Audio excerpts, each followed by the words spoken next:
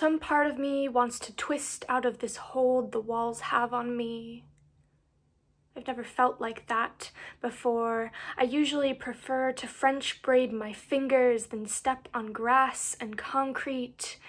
It's something about exit signs and zodiac signs and vital signs makes me feel, more than ever, that my fingerprints are inferior.